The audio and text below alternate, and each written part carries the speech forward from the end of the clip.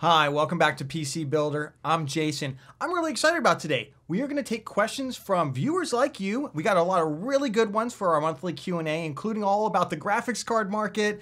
Intel's launching their dedicated graphics card. A lot of really good stuff in there for you, as well as some other very interesting topics coming up. AMD, Fidelity, FX, and others. Of course, that's what this channel is all about. It's about getting you the best price to performance in your PC. So if that's content you want more of, remember to like the video. That really helps out more than anything. Subscribe and click the bell icon because we'd love you to stick around as our channel grows beyond 35,000 subscribers now. So excited about that. All right, with that, let's jump into some of these questions. Let's start off with the GPU market. Oh, who knew that people would ask questions about this, right? So Valerie, first question, when can I expect to buy a GPU at a reasonable price without the need to pay constant attention to stock or participate in the new egg shuffle? Yeah, right. This is it's a constant headache. I've done a number of videos trying to help people out with this, but no matter how many videos I do, no matter how well trained you are, it's frustrating because of bots, because of the scalpers out there. Well, initially the launch didn't have enough cards. Let's just be honest here. Launch didn't have enough cards for gamers. Then cryptocurrency took off. And then crypto miners were just buying everything, and then you couldn't compete with the crypto miners either, and it just attracted more and more and more scalpers, and they're the ones who actually drove the price up and limited availability. And if you see right now, you can go buy a card right now without having to do all that. You just have to go to eBay and you have to buy it from a scalper, which don't really want to do if you don't have to. So I think the way prices are coming down, if you didn't see my recent monthly GPU update, by the way, in which I shared that prices are coming down and how, I'll leave a link to that right there in the card. Prices are coming down now. And that's because the crypto market is effectively, crypto mining is crashing in terms of profitability. There's more things yet coming down the pike that are not going to be good for crypto profitability. Good for gamers, not good for crypto miners. So as I said in the video, I think that prices will begin to come down towards MSRP, November, December. I'm hoping by Black Friday, we actually have a Black Friday that's worth the name, and then we can buy some real GPUs maybe even at a discount at that point. I wouldn't expect that it will stabilize until then unless, and this will get into the next question, which are the Intel GPUs, unless Intel makes a sudden splash in the market much earlier than we thought they would and brings a lot of supply in right now where miners aren't going to be buying those cards. So the only people who are really going to be buying the Intel cards coming in are going to be gamers, and that could have a supply impact. So on that note, Winter Speed 679 asks, Intel GPUs are coming. What's my opinion of it? From the available info, do I even think that they have a chance? Actually, I think they're going to be pretty good for a first iteration. Remember, anytime you buy a first generation product, remember Ryzen 1000, the first generation Ryzen? Let's be honest now, looking back and comparing it to something like Ryzen 5000, the Ryzen 1000 platform was very unstable, had all kinds of memory issues and compatibility issues. The boards, the B350 and the X570 boards had a lot of issues. It was an immature platform. You were an early adopter if you were buying it. But you could definitely see the promise, and over time, if you bought in and you got something like a Ryzen 1700X, that system today is probably running pretty well. So they've tuned out a lot of the bugs from it. I think Intel's going to have the same challenges in their first generation GPUs. Maybe not as many. GPUs are probably a little bit more well understood. There's a little bit less demand. You don't have to connect as many components in as you do for a CPU. That being said, everything's buggy first generation. I don't care how much QA testing you do. You do QA testing on this population, and all of a sudden you release it to the whole world, and the whole world's going to find some bugs that you didn't know anything about. And that's the first thing folks like me are going to talk about are the bugs, right? So I think what we've seen so far in terms of performance is that we should expect their flagship GPU to be on par with the Radeon RX 6700 XT or the RTX 3070. For a first go at this, that's fine. Nobody's expecting Intel to compete at the highest end. Heck, AMD hasn't even been competing at the highest end for a long time. That's a new development. I think maybe in their next generation of cards, Intel will push that out. If I were them, I would just focus on getting the mid to low end cards like really rock solid, because Intel's in a precarious position right now. On the one hand, there is a huge opportunity for them to wade into the market at a time when you just can't get anything and get a lot of early adopters bought in because you can't buy anything else. On the other hand, if they miss their window on this, if they're releasing in December, which I think would be a disaster for them, because by that time I expect GPU prices to return to normal. We'll have a more normalized market. They're really going to miss a window, because when it comes to a decision between buying an AMD or NVIDIA product or the brand new Intel product, a lot of consumers are going to say, well, why am I going to buy into this first generation product that's going to have some bugs that I don't even know? It's just this unknown, when I can get this rock solid thing that I know is at least going to give me fantastic gaming performance, pretty good in the studio with AMD, very good in the studio with RTX type products. Why do that? So I think Intel, I expect them to come in around the 3070, but this is a real precarious position because their confidence in them has eroded in the market. All right, here's a question that's closely related to the whole GPU crisis, right? Ground Game asks, how far can one juice the best APUs with better quality RAM? Basically, how much can you juice them in terms of overclocking to get more performance out of them? And at the same time, Game Tech asks, Fidelity FSR, it's coming down the track. What's its impact going to be on AMD APUs, especially the Ryzen 5600G, 5700G? Are those going to be some kind of viable alternatives? And this is one of those things where this is really trying to put a big Band-Aid over a gaping gunshot wound of there are no GPUs. I'm just going to caution folks right now. Yes, specifically the 3200G, the 3400G, these are CPUs you'll probably be looking at if you would have normally have built a rig with like an RX570 and it's super budget gaming rig. Those are fine.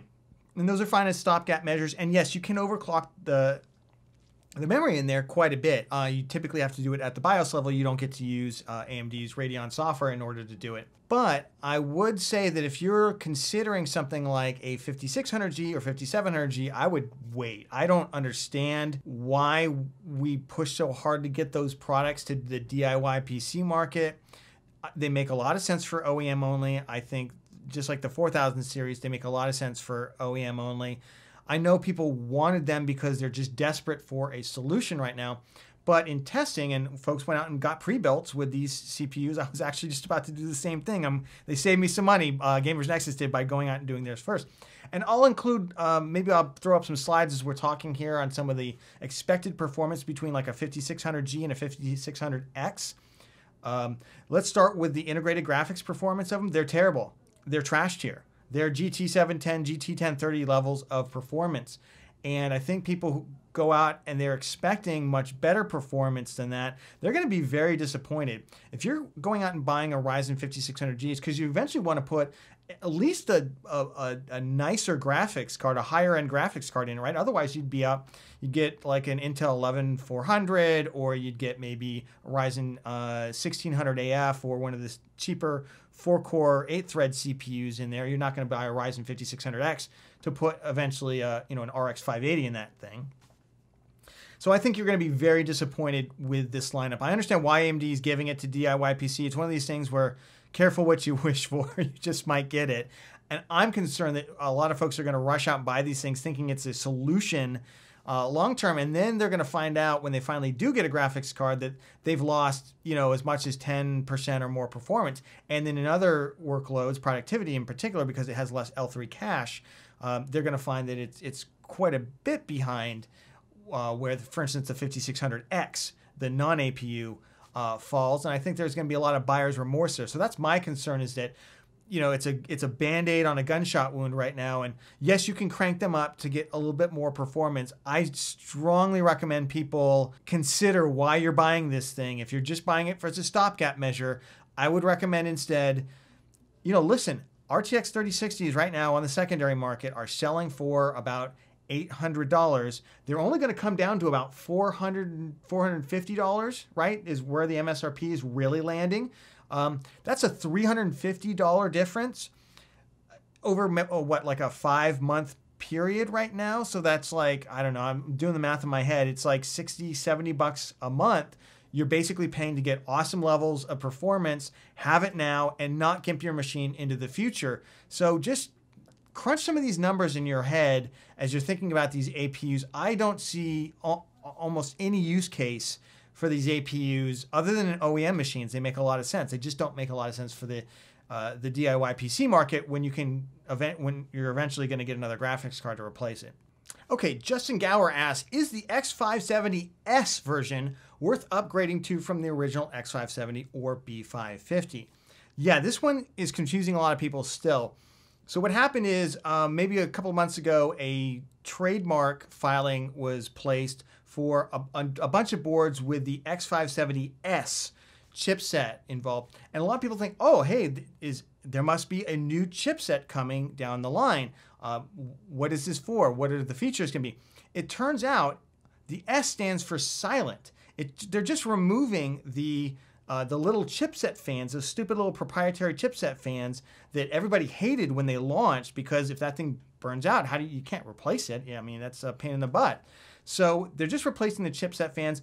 They may use this as an opportunity, as they recently done with some of the B450 boards. They've released a version 2 of them to upgrade things like VRMs, to upgrade audio, things of that nature. And some of those X570 boards really need it, because honestly, the low end, the budget X570s are trash, in my opinion. Trash tier VRMs, they got trash tier features. If you look at the time period when they came out at the same time that Ryzen 3000 launched. Ryzen was still, are they going to make it? Are they not going to make it? So you can see that level of kind of hesitancy and balance that the board partners put in terms of investing in those boards. So Shorts NL asks, DDR5's coming. When's it going to be worthwhile for consumers to buy? And is it worth waiting for to build a new PC? Let's answer the first part of that first. It's not going to be worth buying until you have a motherboard that you can plug it into. And right now we're still, at least on the AM4 socket and the current generation for Intel, we're still on DDR4. The next generation platforms will more than likely, certainly be DDR5. That's all the leaks, all the information we've received about especially Ryzen 6000 that's coming down, which should be 5 nanometer, is that it's going to be DDR5. So that's when it's going to be worth buying. Are the performance differences? Yeah, it's not just that it's faster memory. It's also, there's a huge number of architectural changes being made to it, probably increase the performance even more than just the speed, right? So we'll have to see what the performance difference looks like. But if it looks anything like DDR3 to DDR4, it'll definitely be worth buying and worth upgrading to. That being said, right now, if you're building something, I wouldn't wait for it. If you're towards the end of the year, I might think about waiting for it, but by then we'll have a clearer picture of when we expect Ryzen 6000 to launch. There'll be more leaks and things like that. So right now, it's not worth waiting for. I think eventually the performance will be worth upgrading to, but we're not there yet. And of course, you're going to be buying into an early adopter platform, so you'll have to deal with probably some of the bugs that come out of it initially that'll have to get ironed out, and you'll have to pay the price premium for it as well. I do expect to see the current generation platform begin to be discounted as long as we're out of the silicon shortage, obviously. QTP13 asks, coming of ATX 12 VO not only brings energy efficiency, but much smaller PSUs. Do I think this can spur more interest in the small form factors such as ITX? How do I think it's going to affect PSU production and pricing? Not just ATX, but SFX PSUs as well. For the folks who don't know what he's talking about, we have forever used the same standard 24 pin connector for PSUs. This is going back a long time. And right now, there's a push to move to a standard called ATX 12VO, which moves some of that power delivery from the PSU itself onto the motherboard. This is really good for power efficiency. It's good for a number of reasons. I'm just not convinced it's good enough in terms of performance to really push all the way through, at least maybe not in the current environment when we're supply constrained on everything. I don't necessarily expect a wide-scale adoption of this, probably for years. I might be wrong in that, but I really don't. Maybe with the upgrade to DDR5 and the next generation motherboards, we might see this. I just don't see board partners wanting to take on the liability in terms of things going wrong on their motherboards that currently fall under the power supply companies right now. Why they want to scrape some of that over to their plate. I think you're going to need to see significant performance gains for it. Now, on the small form factor side, you might see this. You might see this in ITX boards or like DTX boards, super small motherboards. That's a pretty niche field. I'm actually not the best resource for it either. If Optimum Tech, if folks watch his channel, he's phenomenal in that space. I would strongly recommend whatever he has to say is going to be much smarter than what I have to say on that accord.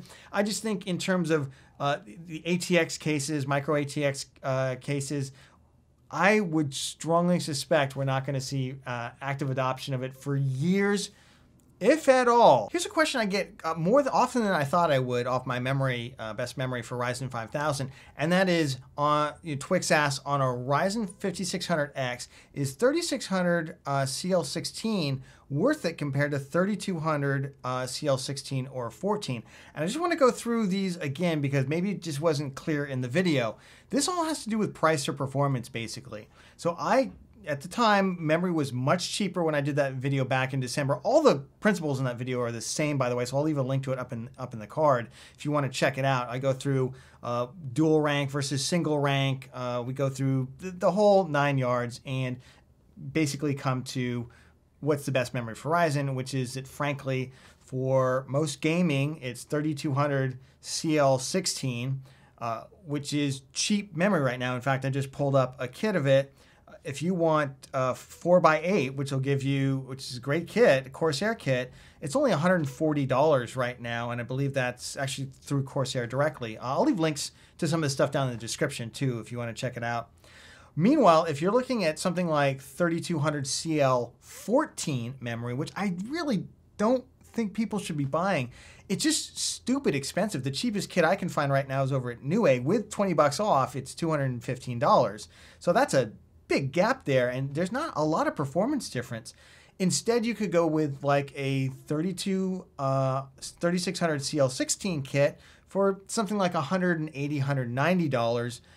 That's going to do much, much better for you. So just real quick on that, if you're just gaming and you're gaming with anything other than an RTX 3090 or 6900 XT on the AMD side at 1080p and trying to get super high refresh levels that go way beyond what most monitors will even display, then yes, there is a benefit to getting faster memory than 3200 CL16. I would go up to 3600 CL16. You can actually time it. 3800 CL16 or CL18 seems to be the sweet spot. But frankly, I wouldn't overdo it. And 3600 CL18 is fine. It also tends to be cheaper. 3200 CL16 is absolutely fine. And I don't really see any benefit other than wasting a lot of money on something like 3200 CL14 memory. It's just, unless you're going to manually tune it and jump in there because it's been better, you'll probably get better clocks out of it. I would just go with that. So that's going to wrap it up for our June Q&A. Thank you so much for submitting questions. Remember, look out next month about the same time for a community post asking for more of your questions, and we'll do this again in July if it's successful. I did want to mention, however, we have merchandise on the channel, and I would love you, if you want to support the channel. People are always asking me, what's the best way to support it? Number one, give the video a like. That is massively supportive. I can't even tell you. The algorithm loves that, and that helps us get out to many more folks. The other thing you can do, obviously, is subscribe. But if you're already subscribed, you already clicked the bell icon, hey, buy some merch. Thank you all once again for supporting the channel, and I'll catch you on the next one.